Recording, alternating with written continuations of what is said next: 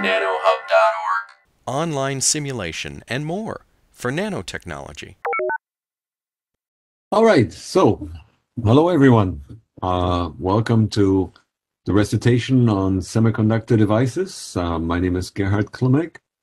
We'll walk through NanoHub a little bit, and I'll show you some of the tools in our semiconductor workforce development area. So here is NanoHub. It's our website. What we like to encourage is people to use modeling and simulation, and we host many, i.e. over 500 apps and tools on NanoHub that stem from research. And what we want to do is make data and simulations more pervasive. We want to do that also by enable to learn and teach, for students to learn and for faculty to teach with these tools. And I'll show a bunch of demos here today. In the process of getting things into NanoHub, you may want to develop software, develop your own research software, or deploy tools in NanoHub, which you then ultimately publish and share. So that's really the overall mantra that we're pursuing. With a renewed interest in semiconductors, we created a landing page for semiconductor workforce development. And if you click on anywhere here, you'll go to a page here that is dedicated to resources for semiconductor workforce development. So here is an overview of tools. So we have several tools that I like to demo that enable immersive learning.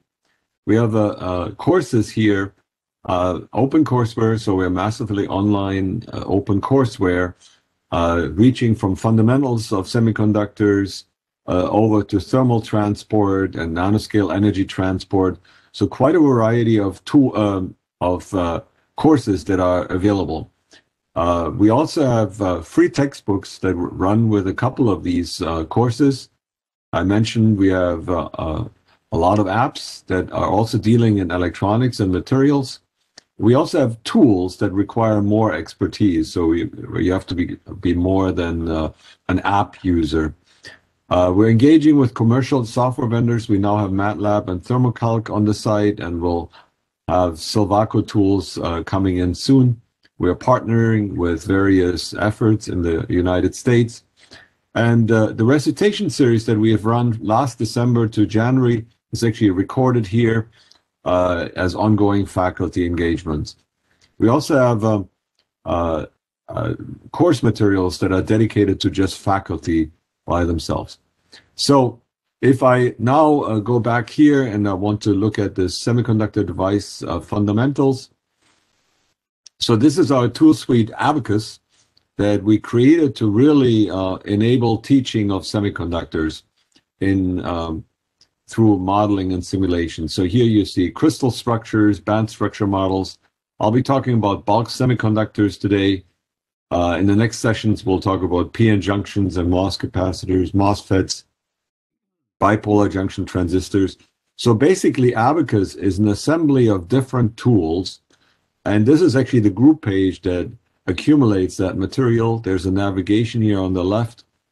So here we can deal with crystals, band structure models that were discussed in the last session, and PN junctions to get you an idea as well. And we'll be talking about bulk semiconductors today, where there's a lab where you can explore carrier statistics. And I'll focus quite a bit today on this Drift-Diffusion-Lab in ABACUS. So if I click on here, what this does is it actually gets us to the tool. And each tool on NanoHub is actually a publication. It has a DOI. It is now listed. These tools are now listed in the Web of Science as a proper publication. And if you hit Launch Tool, it'll say that you must log in. And you can log in with in common logins. So if your university is listed here, you can also enter.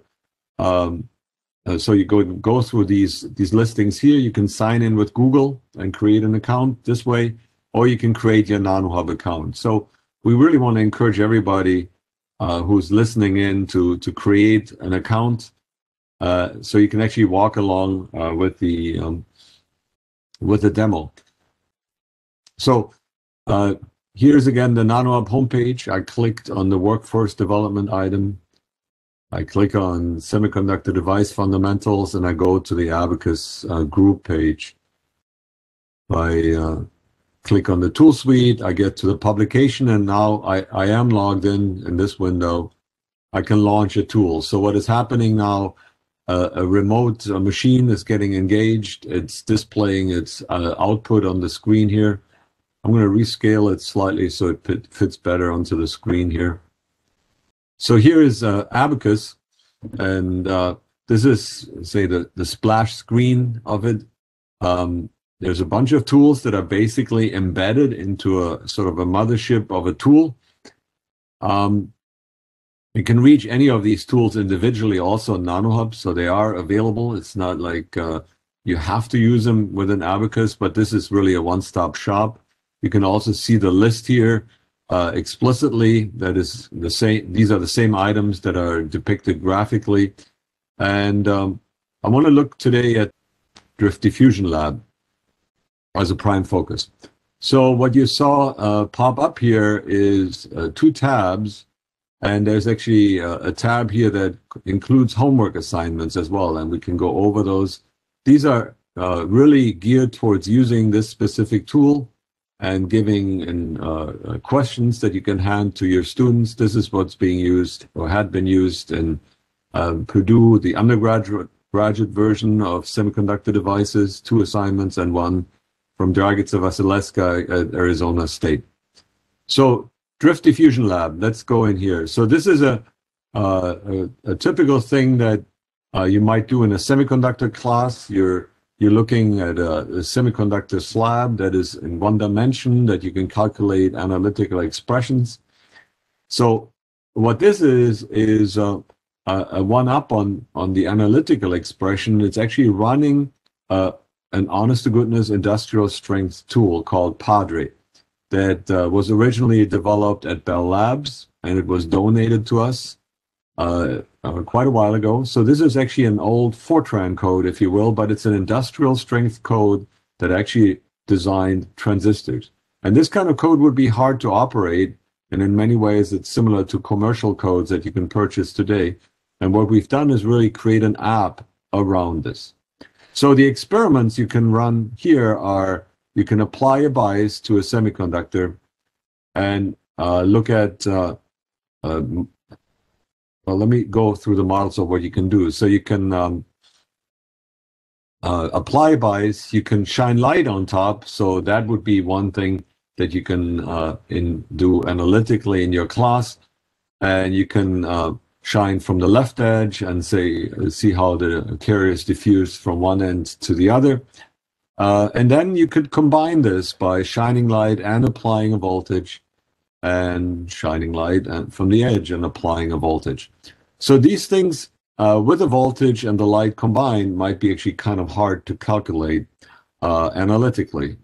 And that's why you might have to use a full-fledged tool. Now the structure we have here, it's you can click on here, and this is selected to be 0.5 micron long. So you can change that. You can look at intrinsic, N-type, or P-type devices, and you can solve for ambipolar electrons and holes only. So let's leave that all on the default for now. And you can have a choice of materials and modify the behavior.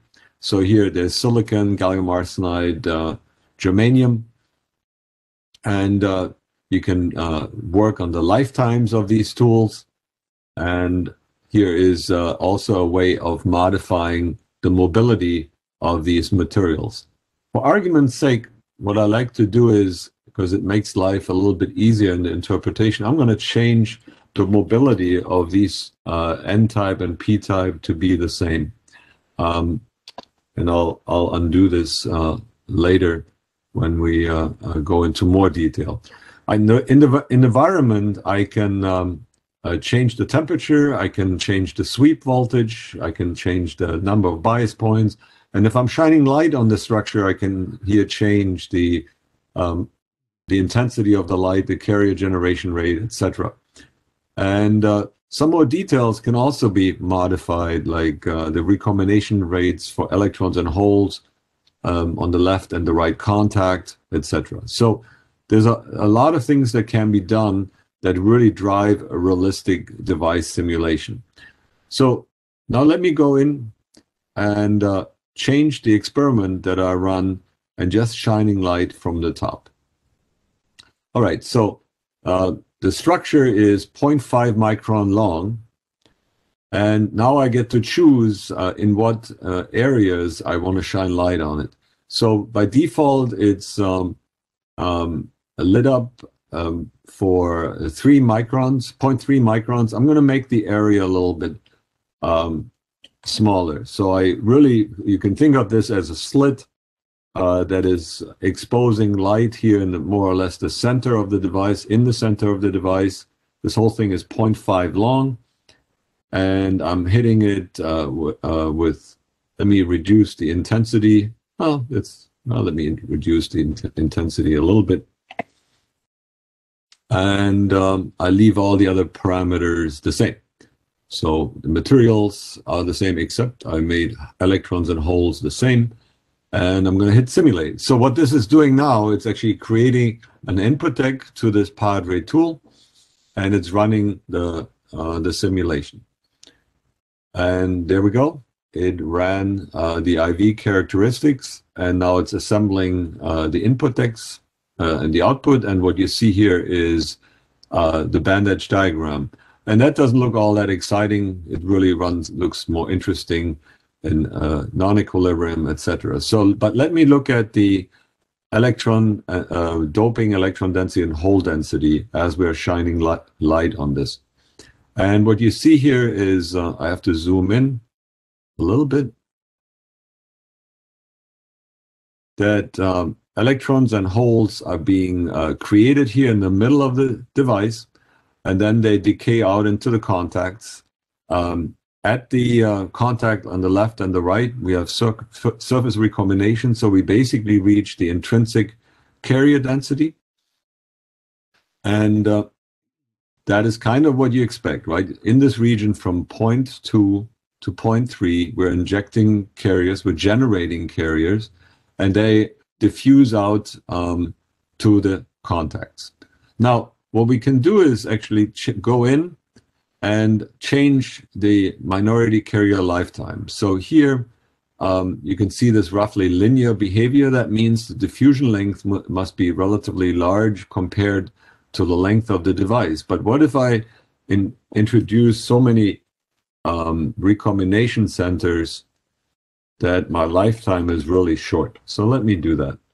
So now I made the lifetime really short, and I would expect much more recombination in the segments where the carriers are diffusing.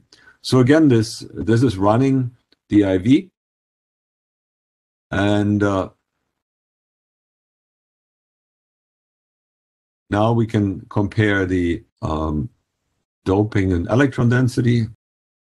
Zoom in like this, and clearly you see how just see a little blip here on the electron density and the hole density that are actually on top of each other, and you see a strong decay. So now let me go in and hit the system harder with light. So I'm going to hit it with 2E20, and you should see more carriers being generated in the device, and there should be this exponential decay because our lifetime is really short. So you really see either the diffusion limited diffusion of the carriers, or here is the, okay. So here we're generating way more carriers than before. I can actually compare the two. So here you can see this is under the 2E19 excitation. Here's the 2E20 excitation. So let me crank this up to 21 and run this again. So you really are creating way more, significantly more carriers in the middle. And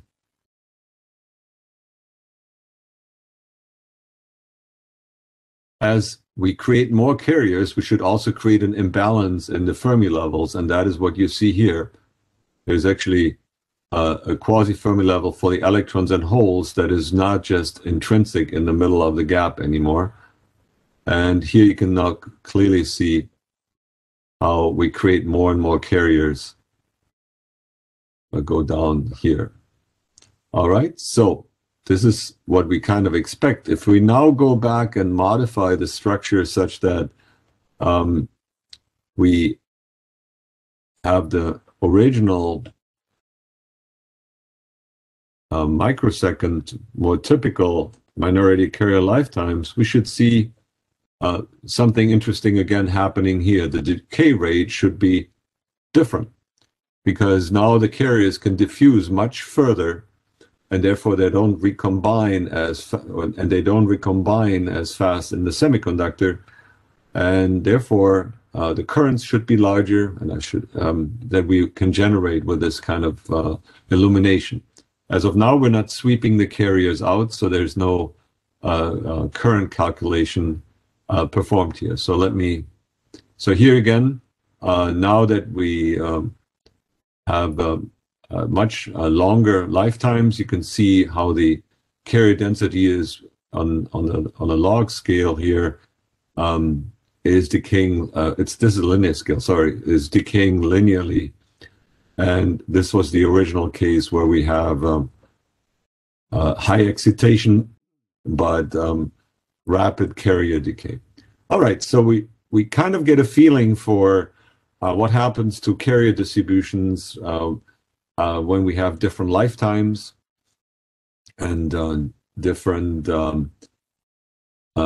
intensities of illumination. So let me clear these results, and I'm going to go in and run a slightly different experiment.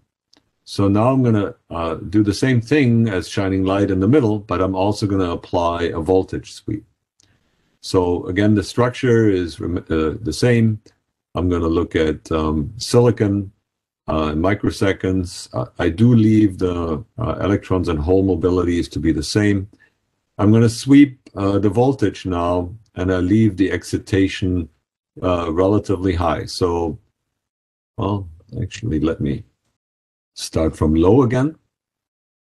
And I'm not going to touch the surface recombination, and I'm going to hit simulate. So we have relatively low excitation.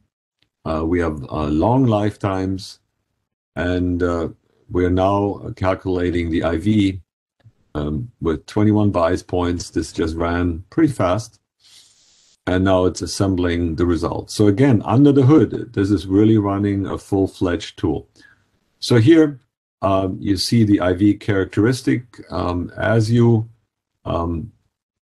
apply voltage, these carriers are going to be swept to the contacts. So the energy band diagram looks like this. So you do apply a voltage like this. And now let's look at the carrier distribution. So we had looked at doping electron and hole density. So this looks familiar to you already. So there's two curves underneath each other. So now we're applying a voltage, and you can see that the electrons are being swept to the left and the holes are being swept to the right. And what that means is, in this little graph here that we have to change, we need to change this this icon, the battery direction. So thank you, Tanya. You had found that last week when you reviewed this. So we need to change this this image here slightly. And you see the electron and hole distributions basically differ from each other as the carriers are generated here in the middle, and they're being swept to the left and the right. All right, so that's kind of what you expect. And now if you increase the light, you generate more carriers. Remember, this is an intrinsic slab. So any of the carriers that are flowing are being generated by the light. Otherwise, the overall current would be relatively small. because it's an undoped semiconductor. And again, we're assembling the input deck. It ran it, and here we go. Now we can look at here's the IV characteristic. We generate more carriers, and therefore we also generate more current, and that's visible up here. Let me go in here and now look at the again the doping, electron density, etc. And now you see we generated more carriers, and they are diffusing. I guess the slopes are different compared to this case here, where you see a slightly different slope in the carrier distributions. Now let me hit the system much harder. Hit simulate and look at the carrier distributions there, and there we should see a bit of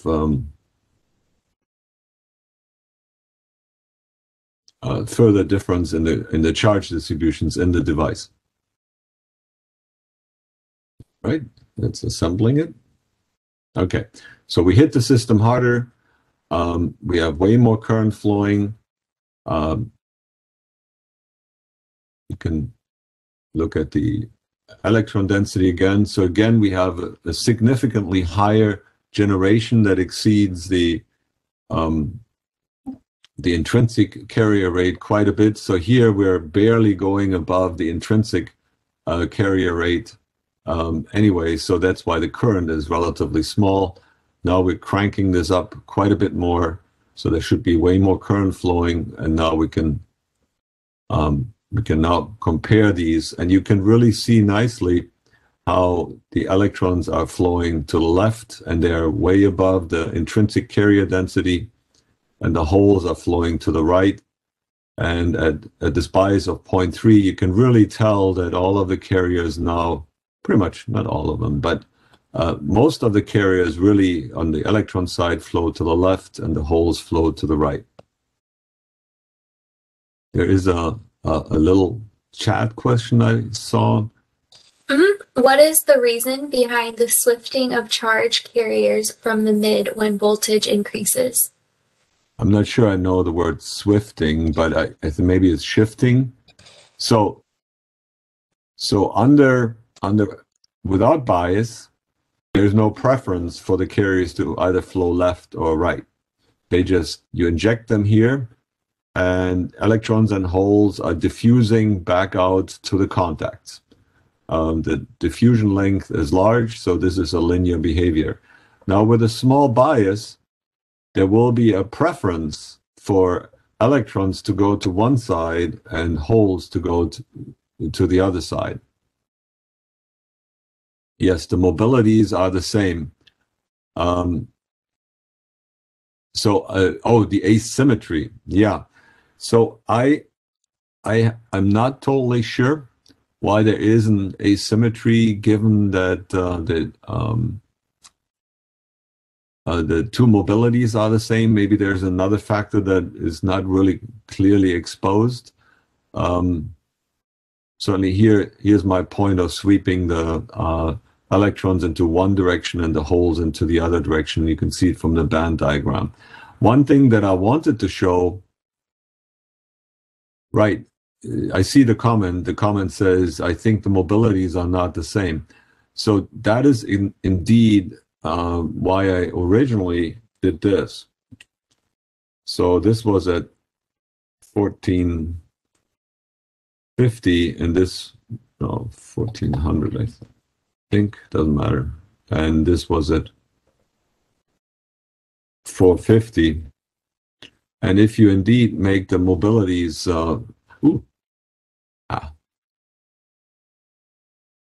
I didn't want to. Okay, this is fine. I could have just clicked the on to the other direction to have it calculate the mobility based off of these coefficients. So here, now you actually will see that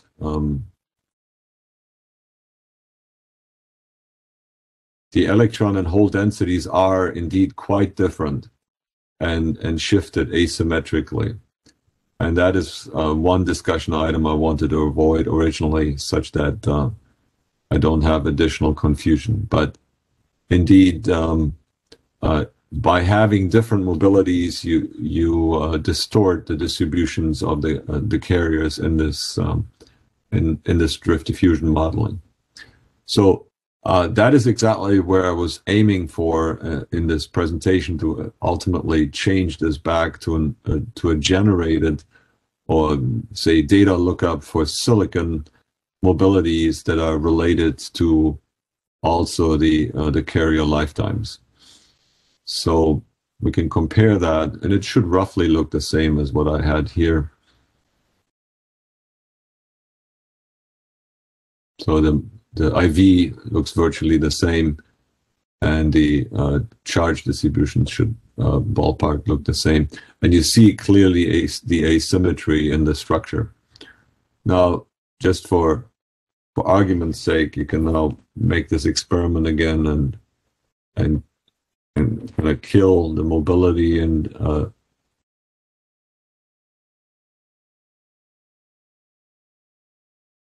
right. And I think this is the last experiment which I wanted to show. Number one, you effectively linearize the curve of the IV characteristics, and you can see that then again in the decay rates that you have with the carriers, that they really decay rather rapidly away from the excitation region. So that's roughly what I wanted to show in the tool. I wanted to briefly highlight that there's another tool. It's a very simple tool where you can look at Fermi distributions, and you can dope the structure, say 1e17.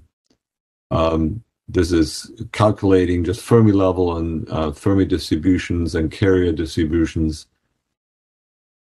And you can look at Fermi functions. You can look at the electron and hole densities as you crank up the Fermi levels and the charge distributions. So it's a simple tool to let students loose on Fermi functions and charge distributions in a semiconductor. So this is kind of preceding the Drift-Diffusion-Lab. I just wanted to highlight that this tool also exists. So you can look at density of states as well. And here's just the electron distribution. And if I crank up this doping further, obviously I should get more electrons, and they should extend further into the conduction band. Here's just the Fermi function. And let me look at the electron density. And here are the two. There's some, oh, it's because it's mapped as a sweep. That's why. All right, so you can't, in this curve, you can't directly compare. All right, that's roughly what I wanted to show. I'll gladly entertain some questions. All right, and then one of the first questions we got, they asked, can you get the numerical data out of these tools? Oh yeah, absolutely. So see this little green button here, download button? So here, this happens to be a sequence of curves, right? So you can get this in two ways. You can get the comma-separated values and download them. And this will give you all of the data that is embedded in this little widget. You can also create an image of it. And the image you can format in different ways: PDF, PostScript, EPS. You can mess with the axis. It's really geared towards publication style format. You can include legends, etc. So it's a pretty comprehensive plotting. If you have, for example, an IV characteristic, again, download, you can get the image or you can get the data. So here, if I click download, what it does, it pops up a screen so you can get to all these IVs that we had calculated in this plot. If you just have one data curve, so to speak, then you get just one data file in there. So yes, you can get to all this data.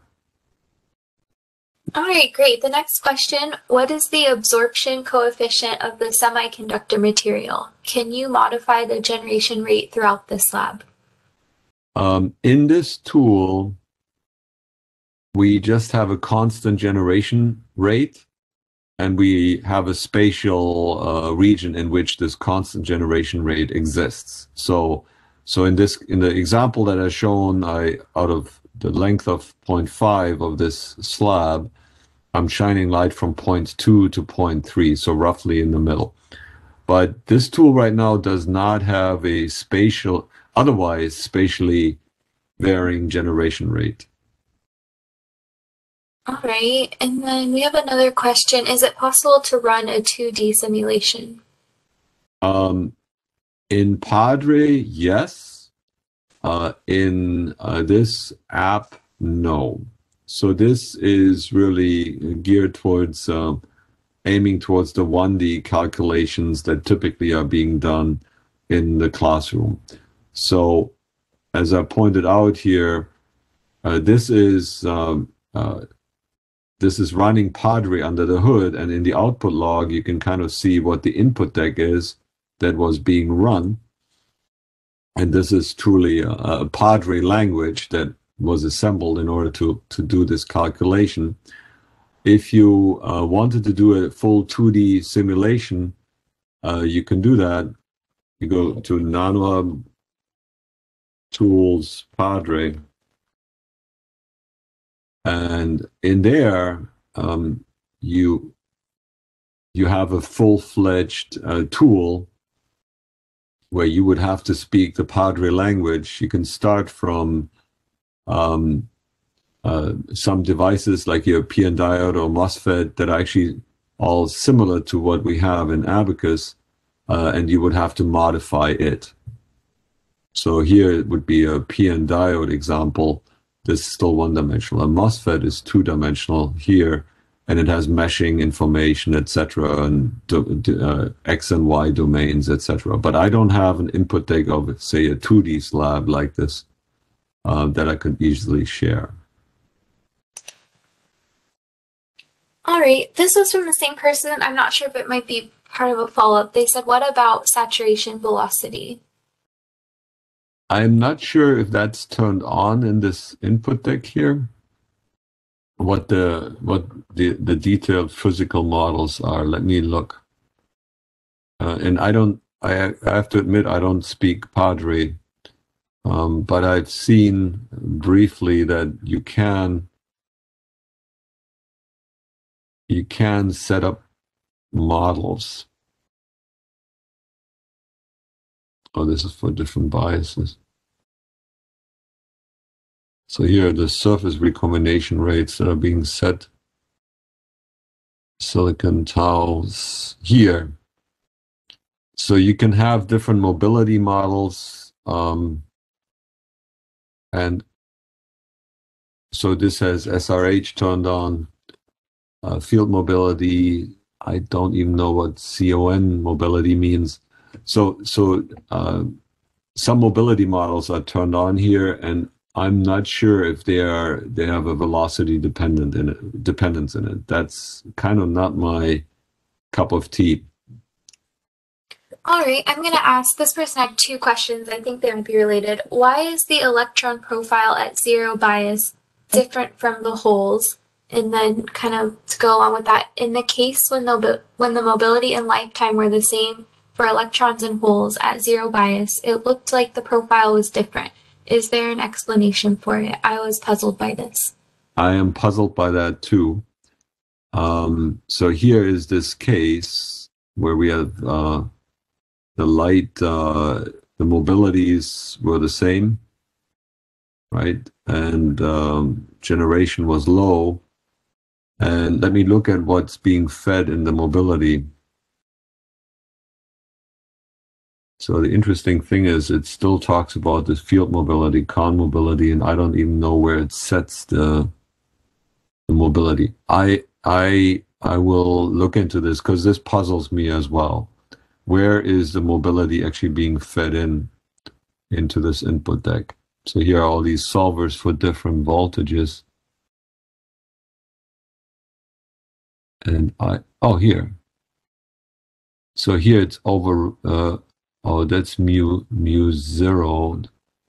I bet there must be some other parameters here that really one ought to turn off some of these mobility models. I am not sure. I don't know why it would come out differently. I mean, they're slightly different, but if they're truly the same mobility. So my suspicion is that there's something else going on in here in these mobility models. All right, the next question is, with respect to hole, how is the relationship, if there's any, between light, heavy mass, and mobility? Yeah, as I said, I am not sure about these mobility models. This is what, I guess, the standard mobility models that are implemented in PADRE. But I mean, we can look up the PADRE manual and look at the mobility models that are implemented. So that's a pretty detailed question. So tools, nano, PADRE manual.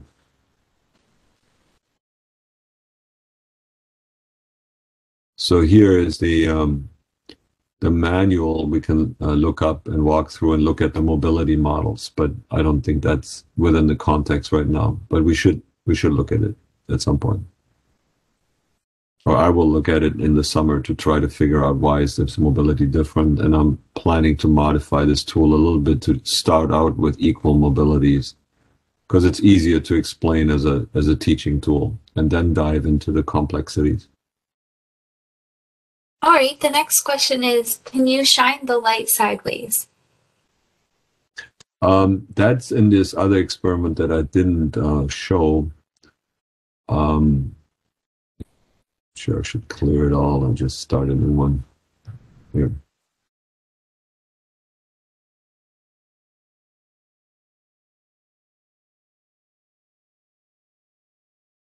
So here is this experiment where you can shine light from the edge.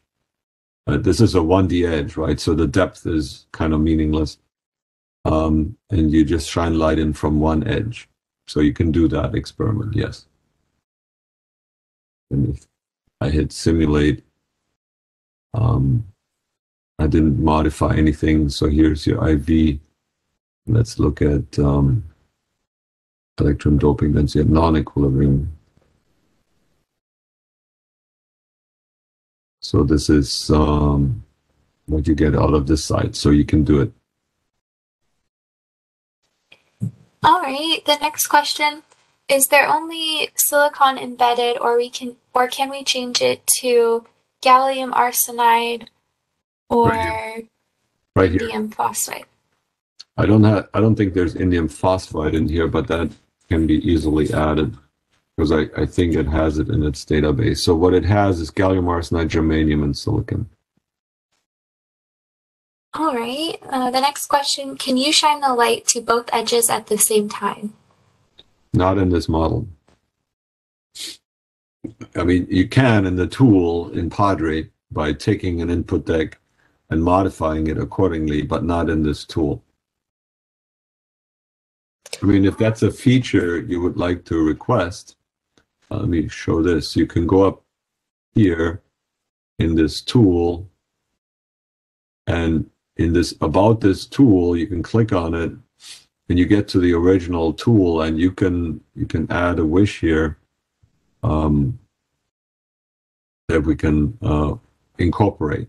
So I'll add my wish to add indium phosphide to the list and modify the inputs to have equal mobility. So I think that's what I want to do in the summer. It doesn't take a whole lot of time, but it takes time. So I mean, the question I have for you that asked the question, can you shine in light from both edges?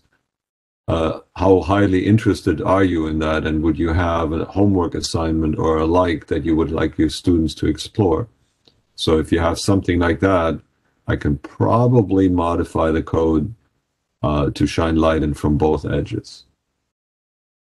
That wouldn't be a very hard thing to do. It's just I need the impetus too. We have a follow-up to what you just asked. They said, I actually teach this example, so it would be useful to show numerically. All right. Can you class. send me yeah, can you show me or share your homework assignment with us or with me, and then we have this page where we assign well, we can add a homework assignment like this in here, and we also, I didn't highlight that we also have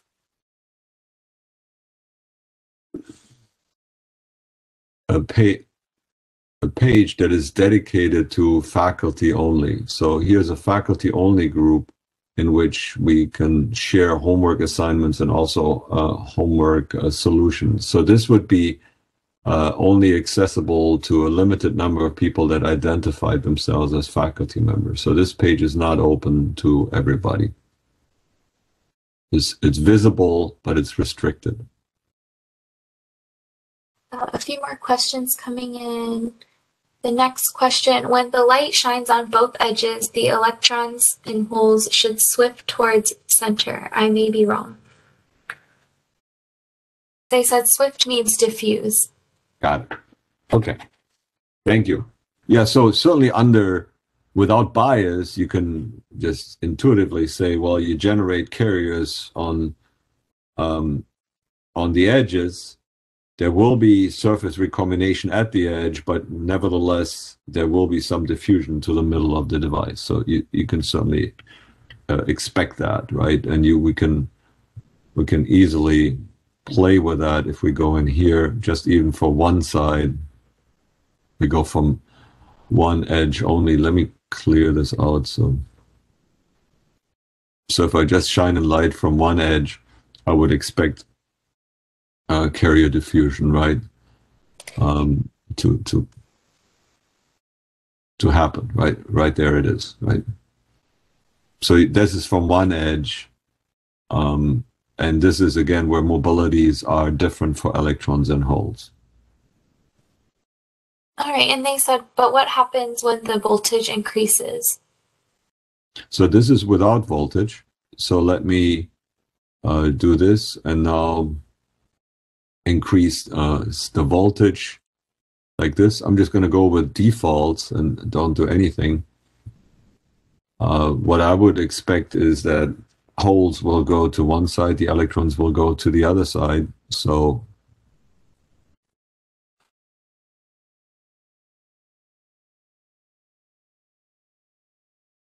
let's zoom in here.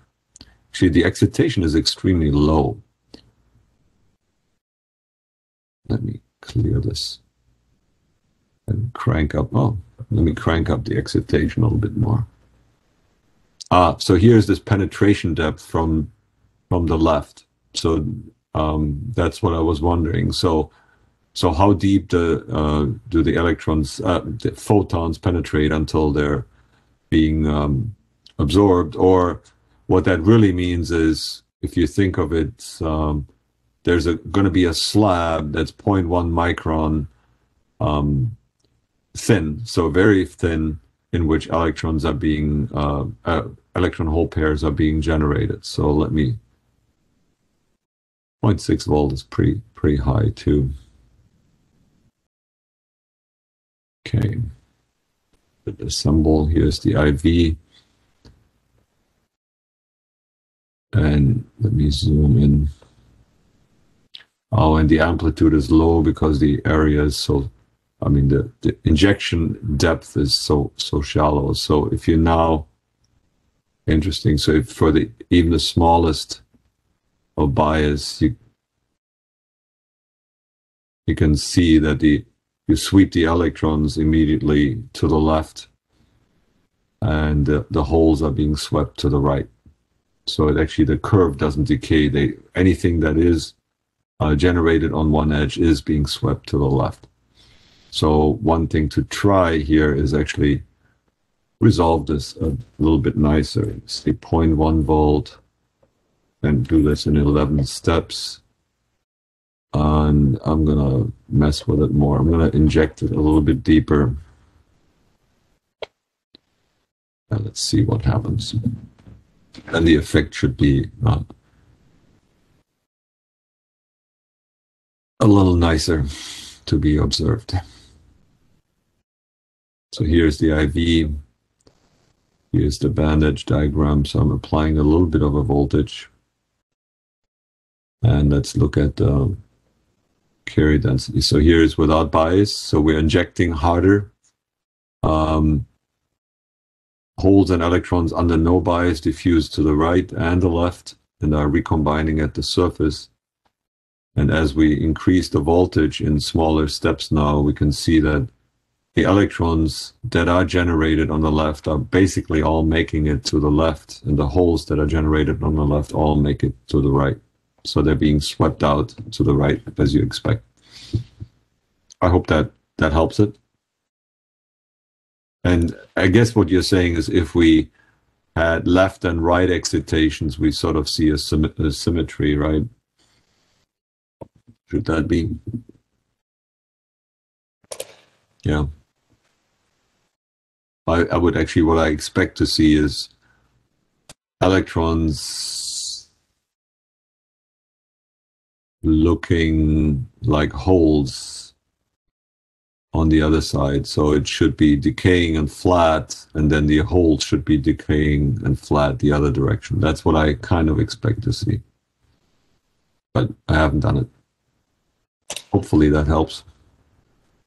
Yeah, they said thank you.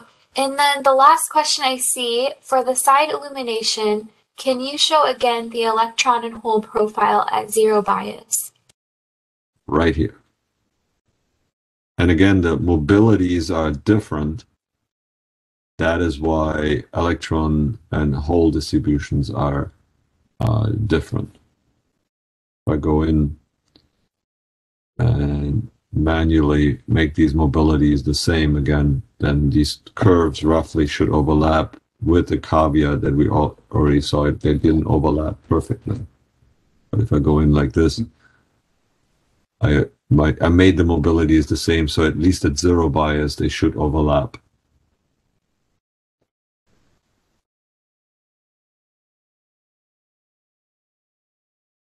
So again, here now we have the case of mobilities the same, mobility is different. I can compare those, and overall qualitatively, the curves then don't change under bias. It's just the mobility effects are then the same on these carriers, left and right. Does that make sense? Yes, thank you. All right, I'm not seeing any other questions. I think that concludes all the questions we received. Awesome. So thank you very much.